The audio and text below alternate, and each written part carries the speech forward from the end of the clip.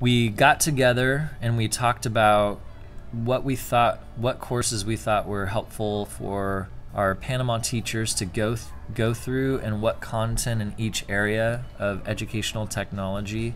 So that's where Google 101 was born, and Google 201, and Ideas for Video Tools 101, and just working together and deciding, how is this going to be most helpful for teachers. And I felt a part of a team, and those who were able to meet at different times, we were given time to work on that and develop those plans.